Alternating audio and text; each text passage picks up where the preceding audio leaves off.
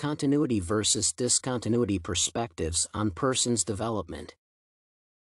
The development of a person throughout his life is closely related to concepts such as continuity, quality, and discontinuity, quantity. Moreover, the author states that this issue is one of the main problems of the psychology of personality development, the subject of lengthy scientific disputes. Continuity is interpreted as the succession of the processes of human development and the formation of individual characteristics. For example, the development of behavior that appears discrete or disordered at the execution level occurs through processes that are themselves continuous and ordered. A clear example is the gradual mastery of the native language, which happens unconsciously.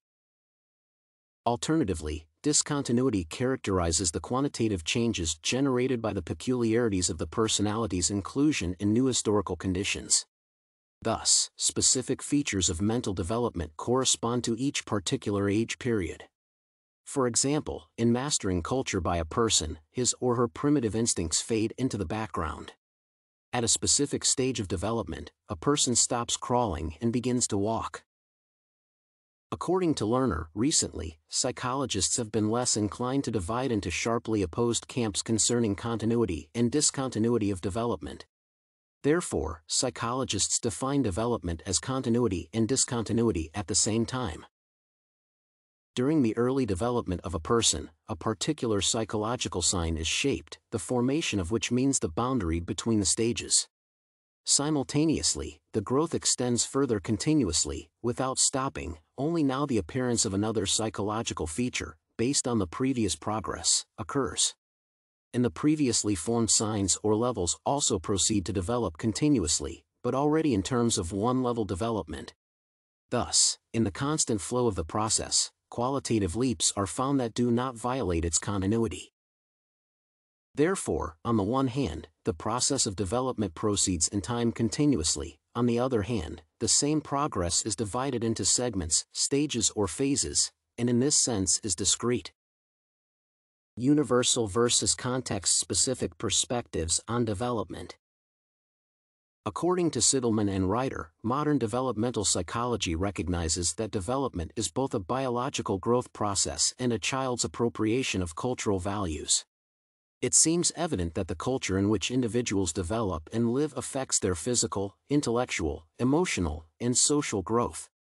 In particular, there is a lot of evidence that the newborn's reflexes, sucking, walking, touching, do not depend on the culture and form of organization of society. Moreover, children's ability in the early stages of infancy to imitate the behavior of their parents is independent of culture. Newborns in the United States, Switzerland, Nepal, and other countries move their heads, open and close their mouths, protrude their tongues, and imitate finger movements in response to adult facial expressions. However, the context-dependent factor also influences human development. Sigelman and Ryder argue that researchers have found many cultural customs that accelerate or, conversely, slow down children's motor development.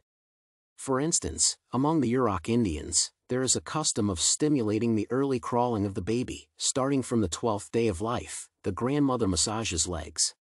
Furthermore, babies from some African tribes, earlier than their peers from other cultures, independently adopt a sitting position, which is facilitated by special exercises done by adults. Thus, it is impossible to answer whether culture affects development unequivocally or it occurs regardless of the socio-cultural context.